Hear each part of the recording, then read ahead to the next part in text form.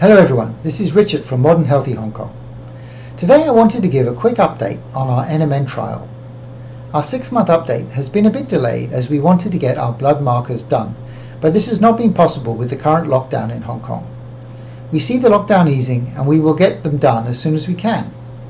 Also, because of the current COVID-19 situation, we ran out of NMN and we had 2 or 3 weeks when we were not taking any. I was sleepy again in the afternoon. Actually, my wife did notice that I was napping and I was definitely less energetic. We finally restarted with NMN 2 weeks ago. As we discussed in our last video about different formats of NMN, we were going to try NMN in lozenge format. So we are using the 250 mg lozenge from Horvath, which we take sublingually. So the lozenge itself is like this. They are little round tablets. The size is okay, the taste is fine, slightly lemony flavour, and you can put it under your tongue and allow it to be absorbed into your blood vessels.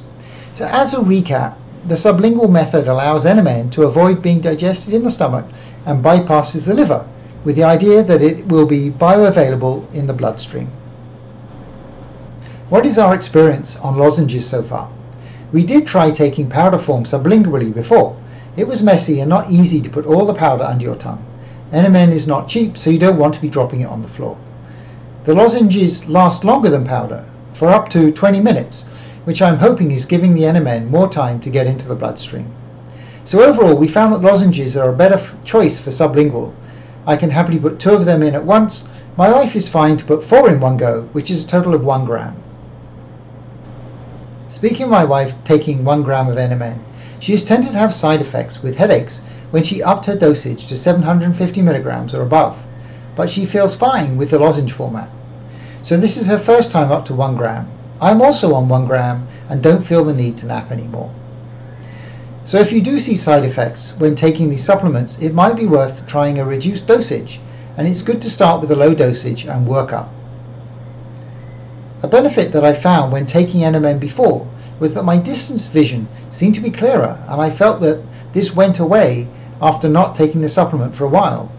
I noticed this when I am looking at our bookshelf from the sofa, which is about 10 feet. When I was not taking NMN for a while, the characters of the titles of the books seemed not to be as clear as they used to be. So when we restarted, I wanted to be a bit more scientific about it. I've been using an online Snellen chart to test my eyesight. With this online tool, the characters can be generated randomly, like this. So you can't use your memory. We measure from the recommended distance of 10 feet. And it does seem that my eyesight is better. I am now able to read about 50% of the 2015 line, which I could not do before. We are also measuring as many other parameters as we can, most of which are related to aging or health, and are free or minimal cost tests that you can do yourself at home. We will make another video to talk about these soon. So next, Resveratrol. First, a quick recap on some of the key points on Resveratrol. As mentioned by Dr. Sinclair, you should get a minimum of 98% pure trans Resveratrol. Resveratrol has cis and trans forms. Trans Resveratrol is bioavailable, making it easy for your body to absorb and neutralize. On the other hand, cis is not bioavailable, and in the tests that Dr. Sinclair has done, is not effective. Please be careful, as there are quite a few 100% Resveratrols on the market, which are quite cheap, but are not trans Resveratrol. We did get one before on Amazon, which claimed to be 100%. However, later we found that it did not mention trans Resveratrol anywhere on the package, and it was a dark brown color, so we switched to a different brand. We are now using this trans Resveratrol from Horvath. It comes in a capsule form. 1 capsule is 500 milligrams. We are now taking 2, which is 1 gram. On top of the 100% trans Resveratrol, they also contain 420 milligram blend of quercetin and mixed polyphenols, including Piperine, a black pepper derivative which helps with absorption. One thing we want to mention is we normally open the capsule and mix the powder with olive oil, but the powder inside is a yellowy brown instead of white or off-white. We found someone had a question on this before on the Horvath website, and they answered that the original Resveratrol powder is white, but the colour of the final product is the result after mixing the ingredients that I mentioned above.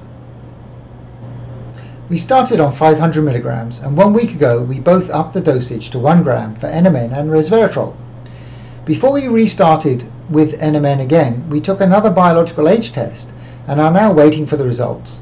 Our plan is to take another age test after 3 months and to see if there is any change. So here is a list of supplements that we are taking for our 3-month test. As mentioned, we take 1 gram of NMN currently as a lozenge. If possible, we will stick to the same format in these 3 months so we can see more accurate results. 1 gram of Resveratrol. As we are now taking 1 gram of NMN, we have also upped our TMG to 1 gram to ensure sufficient methyl group replenishment. Alpha-lipoic acid, 600 milligrams as an antioxidant and to lower blood sugar, among other benefits. Vitamin K2D3 for immune system support, and because we don't get out in the sun enough, especially with the current lockdown. Vitamin C, again for the immune system. Vitamin A for vision and also to support the immune system. And then krill oil for EPA and DHA for our brain health. I also want to talk about a recent paper that was released in preprint on bioRxiv. The study was about using the blood of young rats to rejuvenate older rats.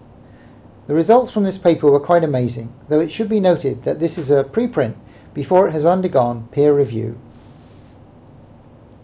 So here is the study on bioRxiv. The title is Reversing Age, Dual Species Measurement of Epigenetic Age with a Single Cock. Let's have a look at some excerpts from the report. The idea behind the study is that it has been previously shown that young blood plasma has beneficial effects on various organs in mice. Since that time, we have developed epigenetic clocks which are more accurate and precise in measuring biological age.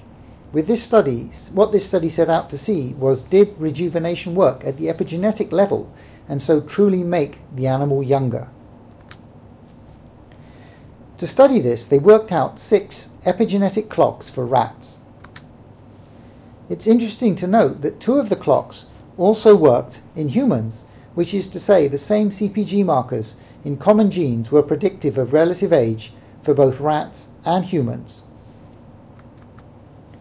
We will look at the results in more detail later, but you can see here that they made improvements on a number of key markers. So what did they actually do in the test? They took blood serum from young rats and injected it into old ones.